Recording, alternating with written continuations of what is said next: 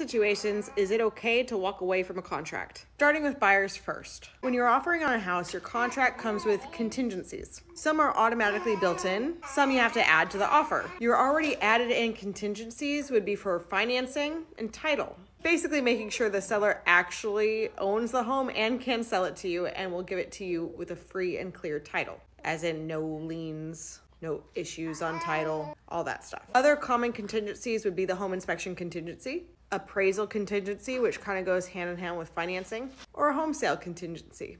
Everything that's included in the contract has to be satisfied before you are obligated to close. Let's say you have a 10-day due diligence period for your home inspection. That would mean you have 10 days to decide if you're moving forward with the contract or possibly moving forward if they accept your repair conditions or if you're just walking away.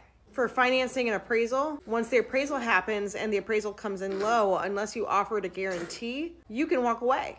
If your home hasn't sold in time for you to buy this home and you had a home sale contingency, the seller can push you out of the contract or you can walk away. Other states may have other contingencies, but that's pretty much the bulk of ours. There's also the condo or HOA disclosure. Here, once you have the packet showing all of the rules and bylaws, you have 3 days to determine if you're going to go forward with the contract. That's it for the most common buyer contingencies and how to get out of a contract.